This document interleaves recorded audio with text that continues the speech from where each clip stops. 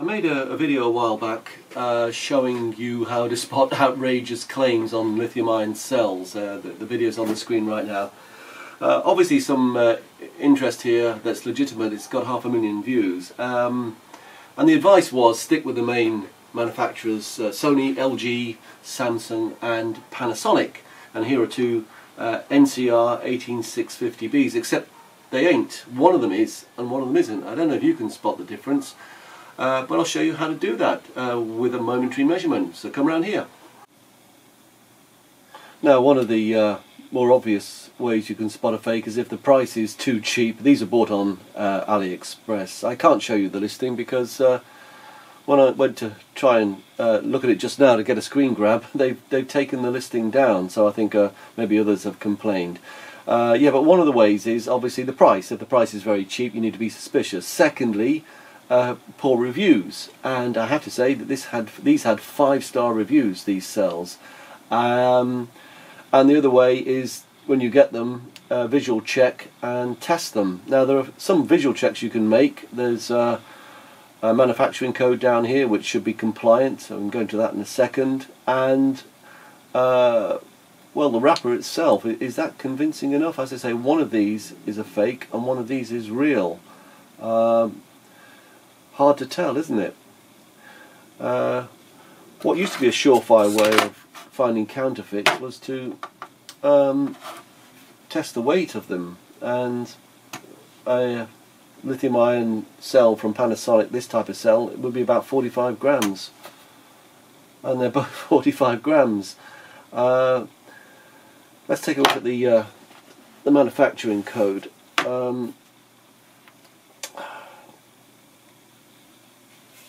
This one is 6831. I have to get into Panasonic here. Panasonic 6831.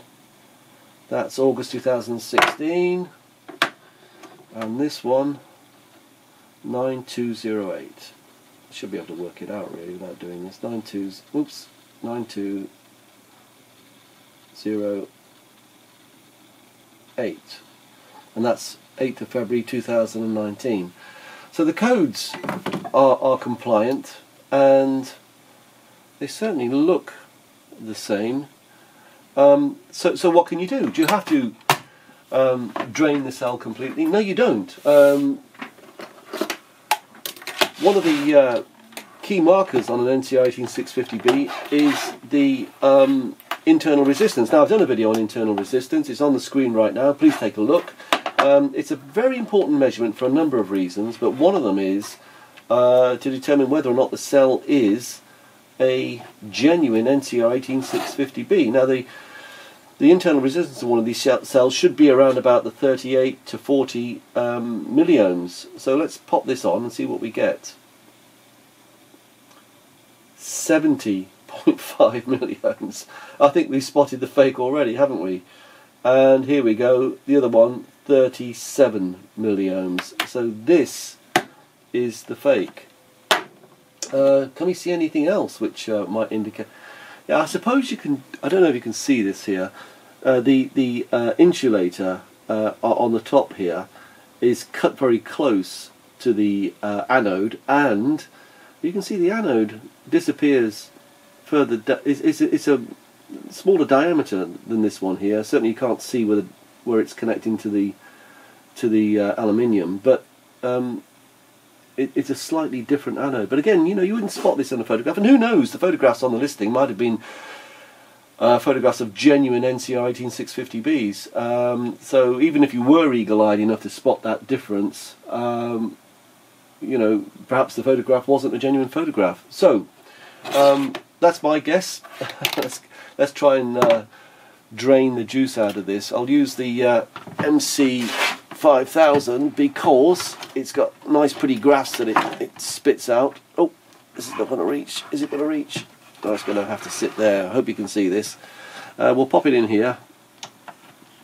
Let me get this on the screen. Give me a second. Okay, this is the MC3000. There's a dead spider in there. I haven't used this one for a while. Lithium-ion discharge, as you can see on the screen, and we'll discharge it at 0.75 amps. Now this thing should be able to discharge at something much higher than that. I charged these two cells I bought earlier on, as you can see on the screen. We'll give them the best chance of hitting 3400 by doing 0.75 amps. That's a nice gentle and benign drain current. So we'll send that to the device, click, boof, and then we hit start on here, and at 0.75 that should be about 4.5 hours. So I'll see you after the break.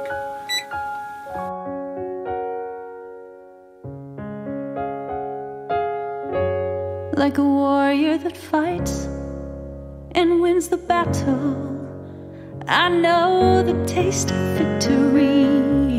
Though went through some nights consumed by the shadows, I was crippled emotionally, yeah. Somehow I made it through the heartache.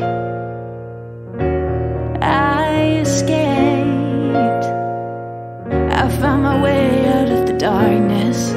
Kept my faith, kept my faith. When the river was deep, I didn't falter. 1549 milliamp hours. What a load of rubbish. And I gave it the best shot at it at 3/4 of an amp and a cutoff of 2.9. Well, let me remind you why I'm buying things like this. I do have suppliers, and you know, you may think that the price of these things are cheap on AliExpress, but I do have suppliers sending me thousands of NCR18650Bs for about $2.20 a cell. So you can get them cheap, and I'm always on the lookout for alternate suppliers in case the supply line dries up from other suppliers. It's a very fragile chain, the delivery and logistics of lithium-ion cells, particularly genuine ones, NCR18650Bs. It's a grey market because Panasonic don't like it, so they play whack-a-mole, things dry up and you have to switch to somebody else. So I'm always on the lookout scanning for other ones. So if you do find one of these listed for a few dollars, don't automatically discount it as a fake. It might be genuine, but just order one or two. Don't order a bulk order of these cells. And your first test is to do an internal resistance test and make sure, in the case of this cell, it's around about 37 to 40 milliamp hours. Now, I wanted to show you the listing, but unfortunately, or fortunately, depending on your point of view, AliExpress has taken the listing down. Now, this is the other problem. I can't leave poor feedback for these guys. The listing's disappeared. And that's the other side of this problem. It's not just these rogue traders on AliExpress, it's AliExpress itself. It has a model where they make it very difficult for you to leave negative feedback, and that listing's gone. I can't leave negative feedback, but they've got other listings up purporting to have NCR18650Bs at a similar price in different quantities. So AliExpress is complicit in this, and hopefully, you know, with your eyes open, you won't fall into the same trap, or if you do, you'll limit your losses by ordering one or two before placing a bulk order. Anyway, hope that's been useful.